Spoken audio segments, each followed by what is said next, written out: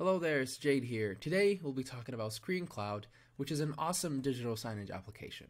Today we'll be checking its pricing and explaining each different subscription. So let's get into it. So if we go to pricing here, it's going to open this tab. It has 3 subscriptions. ScreenCloud has 3 subscriptions: the Core, the Pro, and the Enterprise.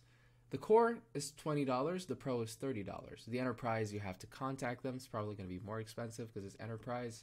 Of course, it depends on how many screens you are subscribing to, because each subscription is per screen. So if you pay $20, you don't get access to ScreenCloud as a service. You just get access to ScreenCloud service on a single screen. So you can display only one thing on a single screen. Here it's $20 per screen plus VAT, and you have 70 plus apps and integrations, unlimited users who could control one screen, okay?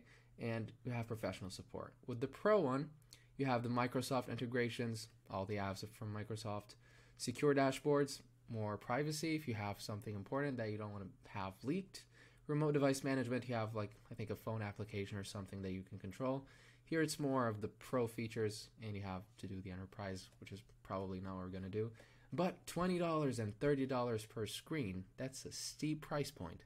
And in my opinion, it's really, really overpriced for the service that it provides. Another application for digital signage that I prefer, and it's actually free, is posterbooking. Posterbooking does everything that ScreenCloud does, and faster, in my opinion, and better. And to top it off, it's free. I'll leave the link for it in the description, and I hope you found this helpful. I'll see you in the next one. Peace.